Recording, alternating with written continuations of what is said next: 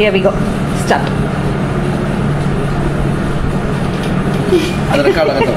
Yes. Okay. See, when you are recording with this machine, you have to remember that it measures a few parameters and calculates a few parameters.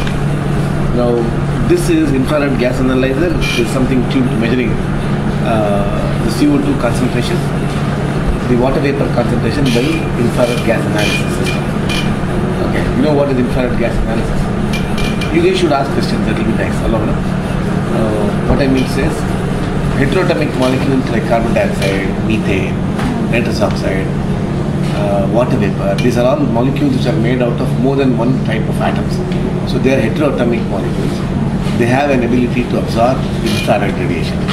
So in the infrared radiation, the amount of infrared radiation absorbed is proportional to the concentration of the molecule. This is your Beer-Lambert's law, kind of spectrophotometer mechanical. Now, if you can measure the CO2 concentration by a very specific infrared gas analyzer, such as this one, you can find out the concentrations of carbon dioxide. So you have two infrared gas analyzers in this machine. One is for water vapor, another one is for carbon dioxide. So it measures very precisely the concentrations of these two gases. Now these two gases, because during photosynthesis, carbon dioxide goes in and water vapor comes out for during transpiration to the stomata. Now, this system, when you clamp it into the leaf chamber, give me the leaf chamber, that can be also shown. So this leaf chamber, it holds about 2 centimeters square of the leaf area, 2.5 centimeters square, and it has a light source.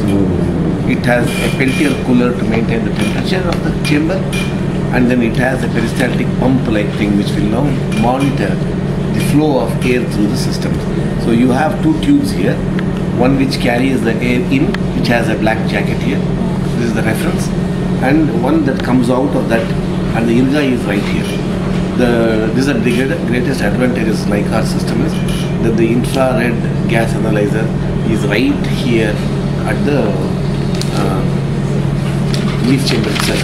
So the time it takes to measure is real time. It's hardly any time it takes. It's very, very quick. Now you have this measure. The air that is entering inside, the system measures the CO2 concentration and the water vapor concentration. And then there is a leaf that you clamp it inside here. And then if the leaf is given the light, and if it is photosynthesizing, air that is coming out will be depleted in CO2, and if the leaf is transpiring, the air that is coming out will have more of water vapor. So this fellow measures it. So the two parameters that it is measuring are water vapor concentration and CO2 concentration. But then it monitors what is the rate of flow of air into the system. So there is another parameter that it measures. Flow rate is the measurement that it does. And then you need light, so you can monitor light. It measures light intensity, and it measures the flow rate, of course, and then it measures by the thermocouple that I showed you, the leaf temperature. So these are the 5 parameters that it measures. These are primary values that the photosynthetic system measures. Based on that, then it has a calculator inside. It will calculate what is the difference between the CO2 concentration in the air that went inside and came out. And the difference is because that CO2 went into the leaf there. And you know the area, you know the flow rate in terms of time. Therefore, you can easily calculate what is the rate at which the CO2 went inside the leaf. And you know the molecular weight of carbon dioxide, 44. And then by certain physical calculations, it's something like that. 1 liter of air, which contains 330 ppm CO2, has 0.39394 milligrams of carbon dioxide. So if you know that, you can calculate how many milligrams of carbon dioxide went inside. And since you know the molecular weight of that, you know how to calculate the molar concentrations of CO2 that went into the leaf. So the output of that entire thing is calculated by the system and gives it to you as micromoles of carbon dioxide per meter square leaf area every second. So the photosynthetic rate that you receive, that you recorded, 10, 9 and all that, is 9 or 10 micromoles of carbon dioxide per meter square leaf area for every second. Okay. So now, After it is all measuring it, measure these things. So what is important is that when you take the leaf out and then put it into this chamber, most important thing that you have to remember is that you should try to give the condition inside the chamber closest to what it was outside when it was outside. For example, today the atmospheric humidity was 80%. You were trying to give 80% yesterday, but 80% the system should recognize it. In the sense, there is some kind of a finite limit for every system. If the humidity inside the entire volume system increases to something close to 90 pp, 90%, the system says, I can't do this anymore. High humidity alert is what you saw. Then what you have to do is, you have some of these things here on this side. These are scrubbers. Can you see that there is a small difference in the color of this since yesterday to today? Yes. This will be very, very, whatever is the color is, this will be violet in color, dark violet in color. It will become sort of pinkish or pale. This is called dry ride. It's written here, the desiccant. Desiccant is something which will remove moisture, and this is a CO2 scrubber. CO2 scrub, it's written here, CO2 scrub. This is soda lime.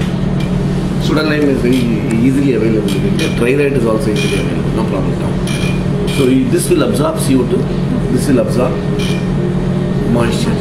So what I did yesterday, when the moment you see that there is a high humidity alert, you will have to now not turn this knob.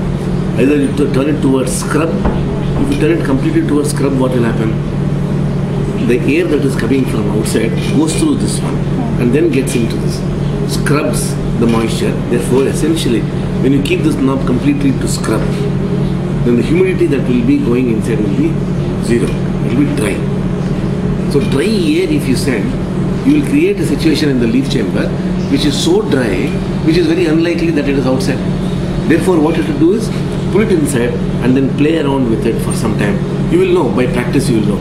Little scrub, decreases, increase it, remove the scrub and go to the bypass, then it will increase the humidity inside and stabilize at a certain time.